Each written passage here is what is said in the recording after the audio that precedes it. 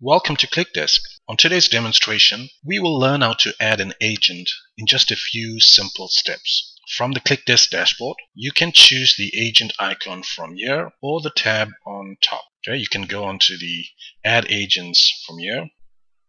Now, under the agent profile, all fields below need to be filled in. Okay, so we could type in the agent's full name. Okay, you could choose a nickname for the agent. Now this is the name that will appear on the chat when your customers view it. Okay, so just bear that in mind. You could add an email address and a password. Now these credentials would be the login information to the agent chat panel. You could access the agent chat panel by just clicking on this link. If you desire to upload the agent's image or a picture, you could simply upload from here. This image will also appear as what your customers would see once the agent is online. If you're happy with the changes you've made, you can simply click on Save Changes. Okay, immediately it takes you to the agent that were created. To simply edit an agent, you could click anywhere on the box. Alright, so there are other options in taking chats apart from the agent chat panel. So let's find out how. Okay, so you can click on IM network. Okay, so from the drop down of the network, you have a choice or option: Google Talk, Google Apps, or Google Mail, or Skype. Okay, so in this example, I will choose Google Talk. Now for Google Talk, you simply need to enter your gTalk username. Okay.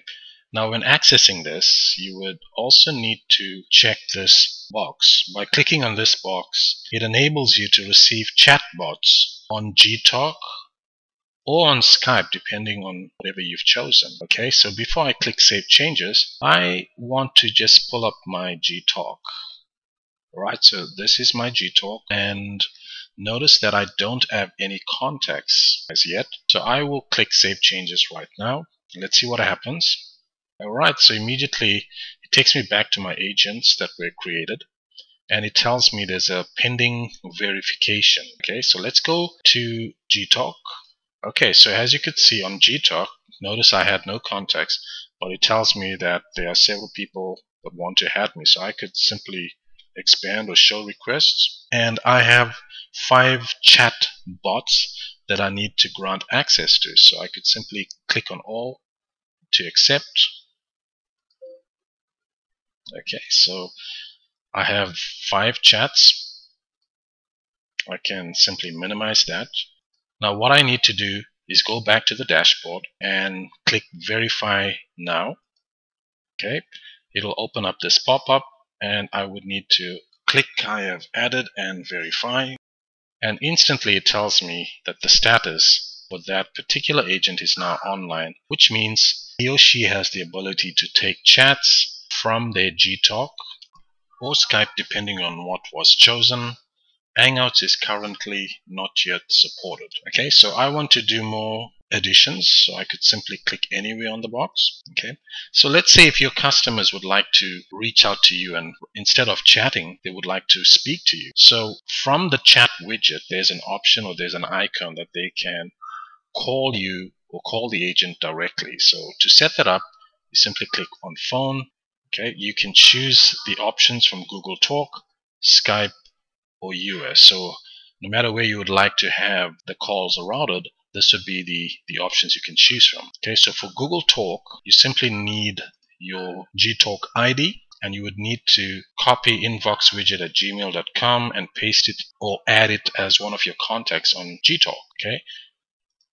With Skype, simply enter your ID or your Skype telephone number. With US, this is quite straightforward. Simply put any designated US telephone number, and you'll be able to receive your calls there. So in this example, I will choose Google Talk. So let me put my ID. Okay, so I'm going to copy inboxwidget@gmail.com because I don't have that as a contact on gTalk. So I'm going to open up gTalk, and let's add that. Paste it, and we click Finish. Okay, there we go. So I see inbox widget is added successfully as one of my contacts. Now this would grant me the ability to receive calls directly from Gtar, and I could even make calls from here. Now, going back to the dashboard, remember to click Save Changes so it'll complete the process. Alright, so what if I would like to make additional changes on the advanced settings? So once again, you can click anywhere on the box. You can click Advanced.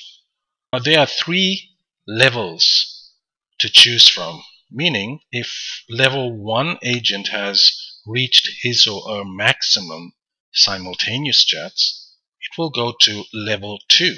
And the same principle applies until it reaches the next level. Simultaneous chat provides you the option to choose between 1 to 5, where 5 is the maximum. So on the free plan, there are only 1 simultaneous chat. Okay, so once you are done, click Save Changes.